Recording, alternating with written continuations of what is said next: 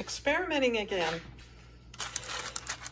Here's some pumpkin puree that I dried on the food dehydrator on some baking paper so it wouldn't fall through. And I'm experimenting with putting it in this little spice mixer. Oh boy, spice grinder that I've got. And I'm gonna see if I can make some nice powder that can then be used in recipes. So I'm putting that in there. What do you know? It all fits. This was a cup of the pureed pumpkin. And I spread it out nice and thin. It might have only been an eighth of an inch thick when I put it in there. Whoops, I just lost a piece.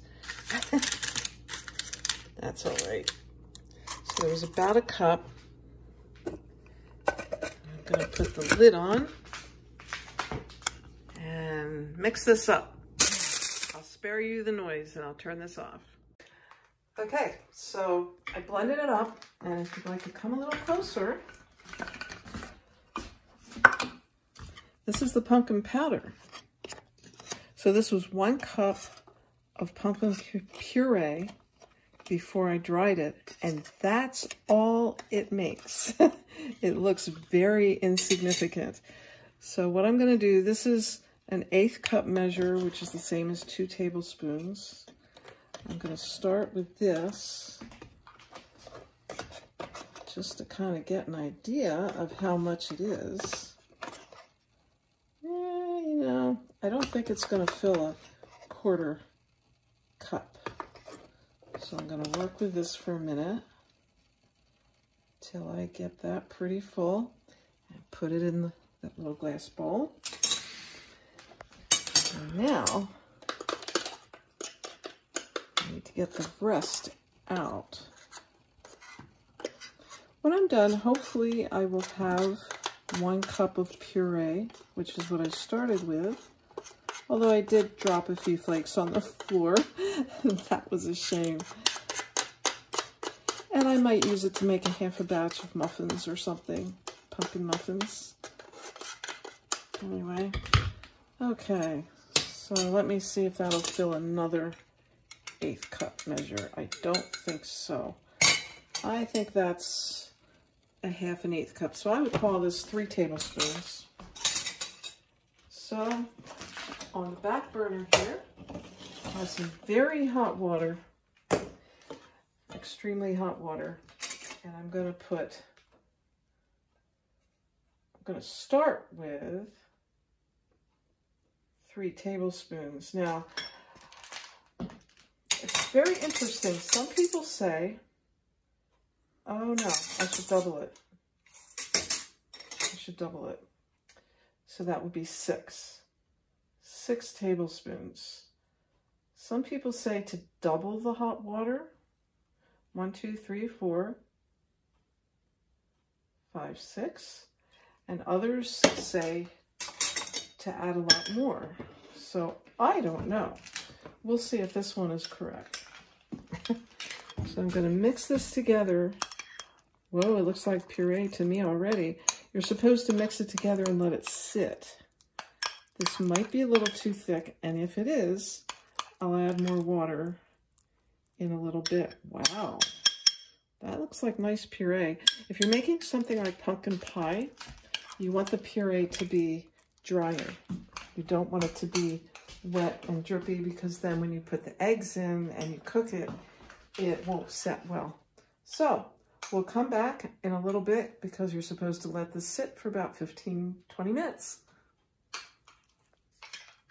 All right, so I ended up putting 3 parts water to 1 part of the powder, the pumpkin powder. And I ended up with a 1/2 cup of puree from what I started out with, a whole cup of the pumpkin puree. So I don't know what that was about, except that this is really beautiful puree. It's nice and smooth and creamy, and it actually tastes good. I tasted it. And so anyway, I'm just gonna keep it as it is. Now, if you would like to store the powder by itself and rehydrate it later, my favorite way to do it is with jars. And I take a jar, a canning jar, I always put a canning lid on top. It does not have to be a new canning lid because we're not going to can this, but a canning lid with the powder in there, and then close the lid. Now, if you have a place that you're storing it where it's possibly not as dry, you can put one of these little white lids, plastic lids, on top of that, and this will prevent the lid from rusting.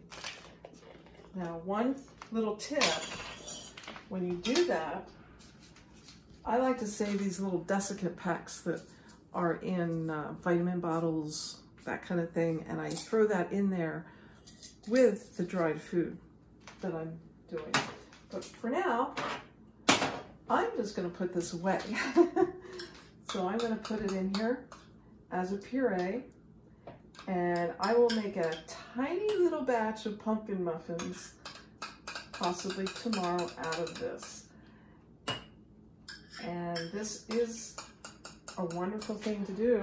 Now, one little note here, the reason I was testing this out, and I'm going to cover this as it is, put this in the refrigerator. Over here, you remember the pink banana squash. We have about 5 or 6 of these in the basement, and they are super good keepers.